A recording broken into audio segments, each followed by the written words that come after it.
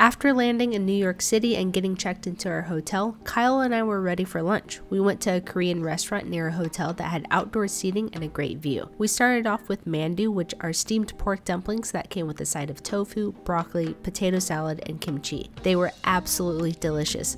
I would take a bite of the dumpling and then take a bite of kimchi or the spicy tofu, and it paired so well together. Oh my.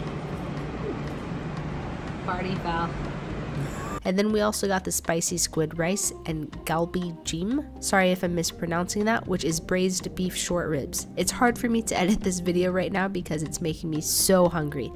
Yeah, just how tender this is. Everything was phenomenal. I think my favorite was the squid. It was cooked perfectly and the spice helped create mini ultimate bites. For the first meal in New York City, my stomach is very happy. If you're here, I would definitely recommend this restaurant, Mr. Mista Oh.